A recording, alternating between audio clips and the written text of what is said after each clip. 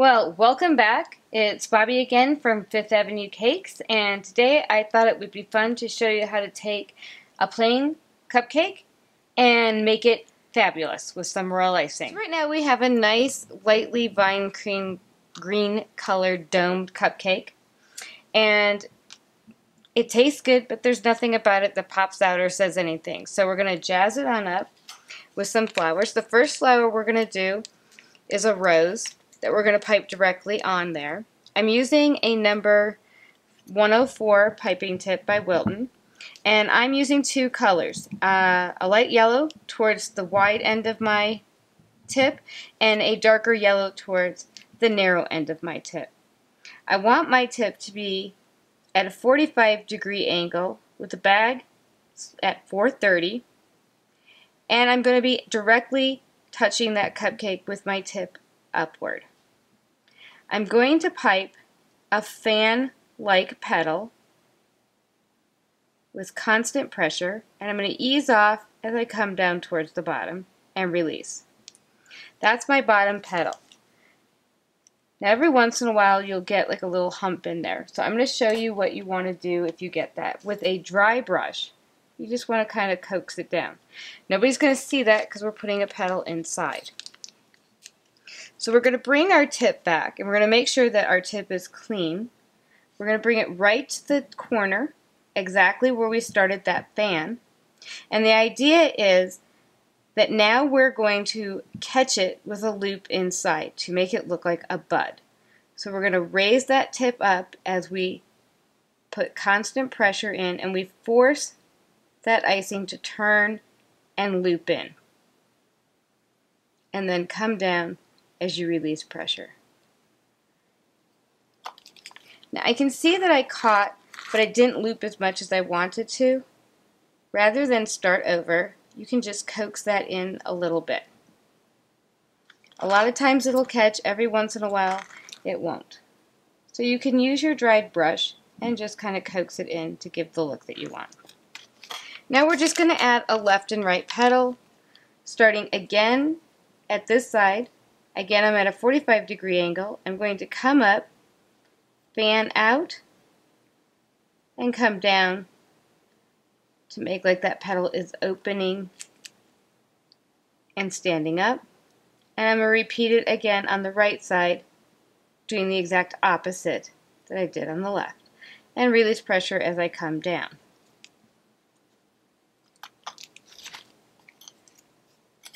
I'm going to just tuck in these little edges here. And it's okay to bring your flour down a little bit. Because I'm on the dome cupcake, sometimes it won't lay exactly how I want. I'm going to go ahead and add in the calyx and the sepals. So what I like to do is with a number 3 tip and a soft consistency icing, I'm going to pipe a dot so I know that's the center.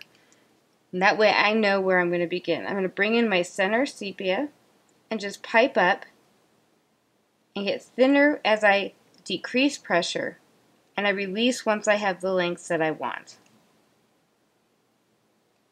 I'm going to come over here, pipe another little ball, and bring another sepia up. And I'm just going to turn so I can get this one in over here, and then I'll show it to you if you can't see it. But I'm doing the exact same thing. I'm decreasing my pressure so that the sepia becomes thinner at the top. And then you can go ahead and put in your rose hip. Now I'm not going to put in my vine right now because I'm not sure what direction I'm going to take this flower. The next thing I'm going to do is I'm going to pipe a bud right over here. So to pipe a bud, we're going to do the exact same thing we did for the rose without hitting it. We're going to make that fan, release pressure, and again I have that little hump. I'm also piping behind that rose.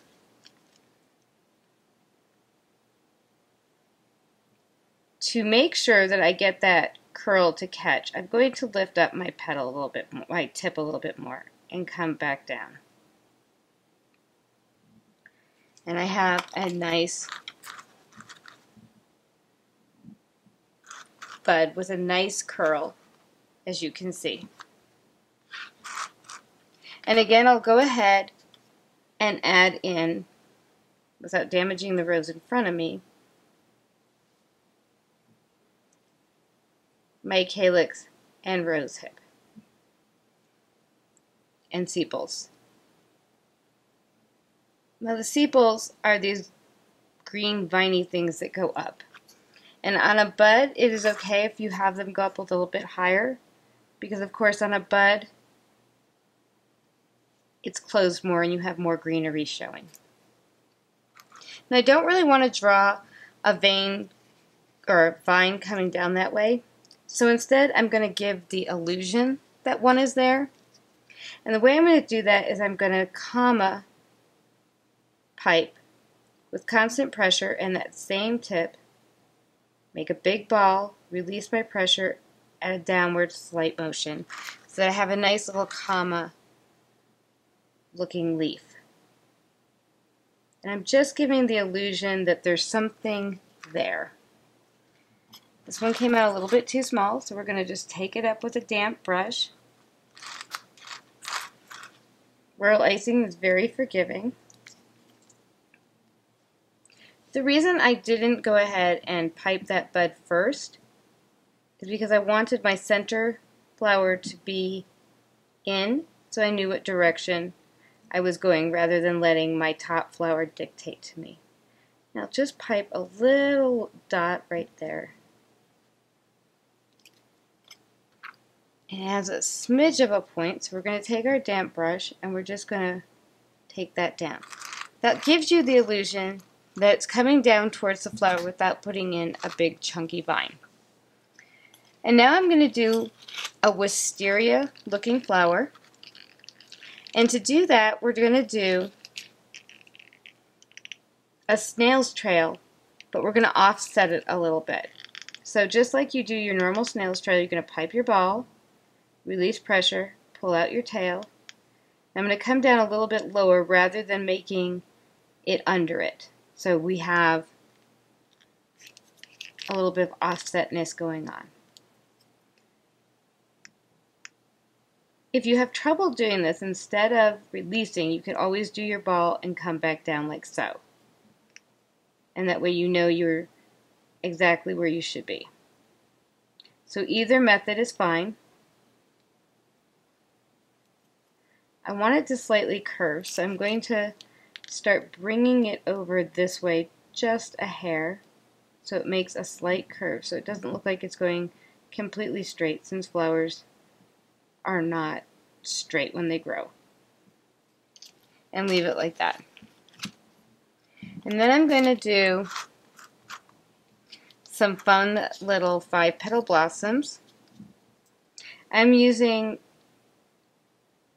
a blue color, and the way I chose my colors was I went to the color wheel and I looked for my complementary colors and my triad colors, because I knew that they would definitely match and it would give an interesting look to my cupcake.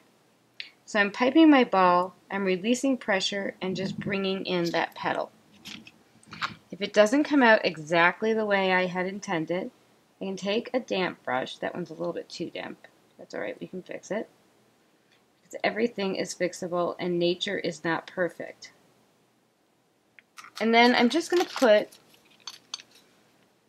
a little teeny dot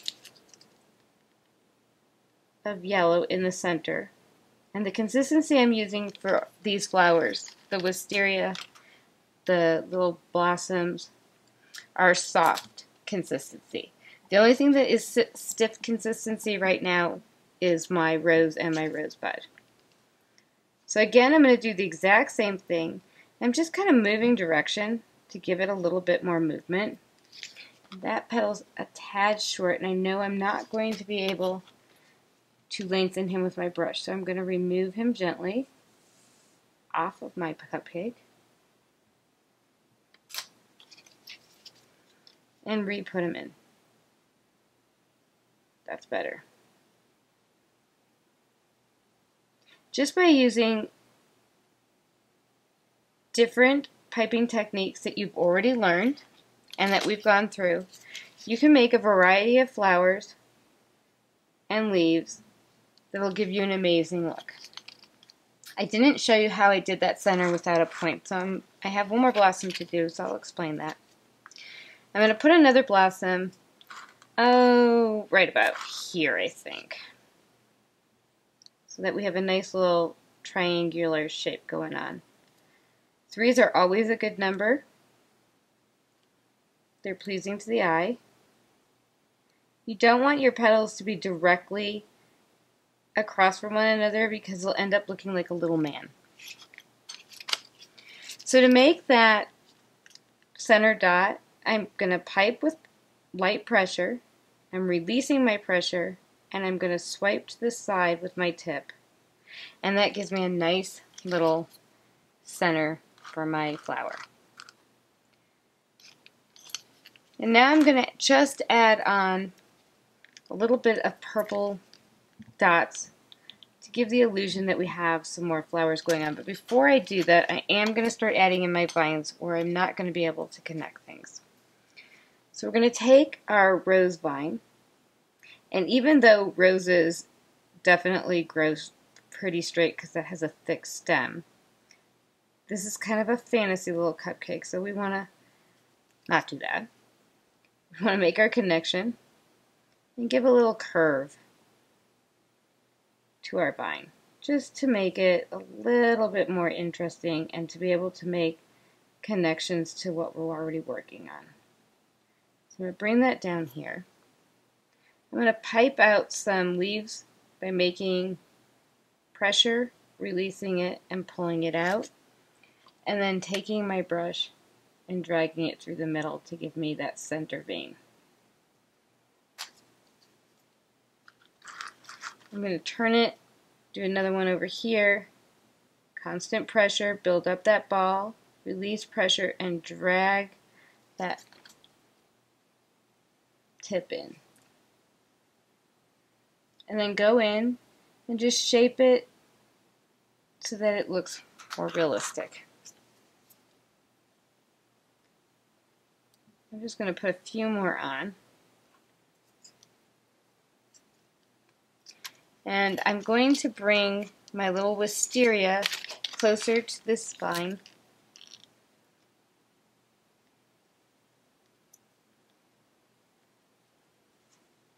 Keep your tip constantly clean.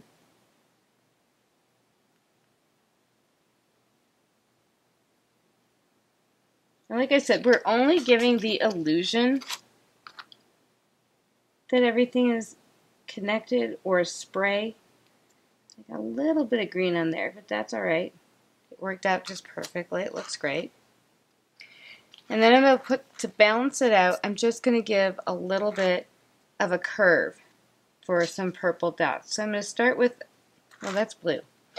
I did label my bags. I have B for blue, P for purple, and G for green. Since they all were the same tip size, I knew I would grab the wrong bag. However, in order for that trick to work, you must look at your bag. And I didn't. So I'm going to make a nice size circle. And I'm going to decrease the size as I curve around. Keeping in mind where I want this to end up. That one did not release on me, which means I did not release my pressure.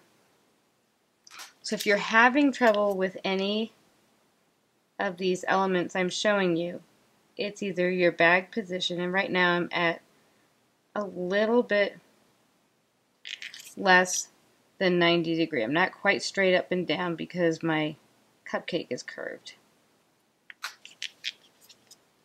For these, I was at a 45-degree angle, and the same thing with my blossoms.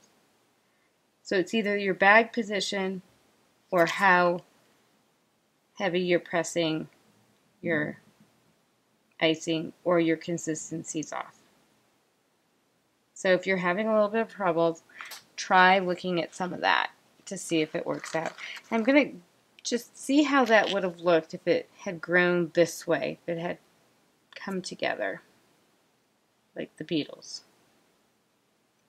I just love that song, sorry. Alright, he did not work out. My icing is getting a little bit stiff on me, but I think we'll be able to finish this little cupcake. So release your pressure, bring it around. You can make these as close together as you want or as far apart as you want.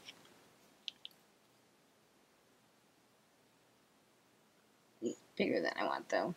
What you don't want is for your size to be getting larger as you go up. So you want your biggest bead to be down and your smallest ones to be up on top. And that'll give you a nice illusion of some sort of a little flower from nature that's out there. And this one is just giving me trouble. I think I'm going to turn it. That's the other thing. I don't have this cupcake directly in front of me, and I just realized you can't see what I'm doing. So I will do it again. I'm going to make my contact. I'm going to release my pressure and bring the tip around. Of course, I am getting stuck on the easiest thing possible. And because I'm working with such a big tip, a 3 is pretty big. I normally work with a 2 or 1. I'm just giving it a little teeny bit of pressure. I'm not worrying about the peak because I'm going to take that down with my brush. I'm more concerned that I get the size that I want since my tip is a little bit bigger than I normally work with. And you can work with that as long as you watch the control of pressure that you put on your bag. And now I'm just going to randomly add in some leaves.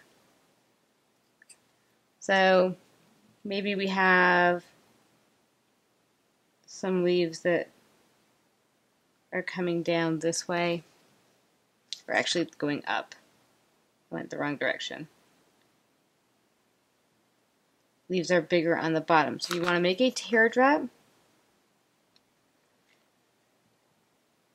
with pressure. Ease off your pressure. Bring your tip down into your cupcake and go up.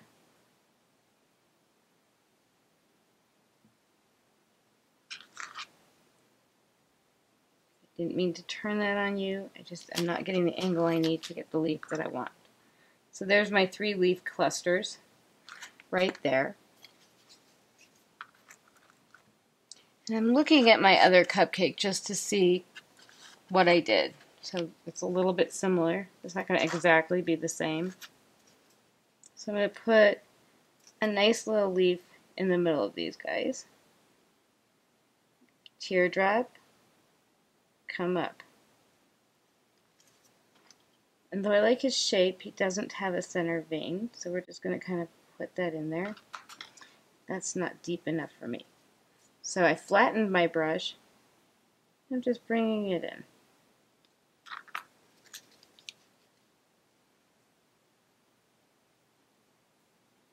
Remember, it really doesn't matter what design you choose. People are just going to love your cupcakes. They're going to be full of color and beauty, and they're going to go crazy over them. I'm going to put a couple more little purple ones, I think, right here. Same kind of like the wisteria coming down in. Actually, he's pretty filled over there. I'm going to put some blue dots over here. I've got a little bit of space that I think I don't really want. So I'm going to, rather than put blossoms, that one jumped on me, just some pretty little teardrops coming down. These I'm not going to connect. I just want to give the illusion that they're there. And I'm kind of decreasing size as I go down and following the line of that wisteria. So that's it. In a matter of, I think, what, 10, 15 minutes, you have a gorgeous, beautiful cupcake that went from plain and boring to, wow, how did you do that? So I hope you have fun, and join me in the next video.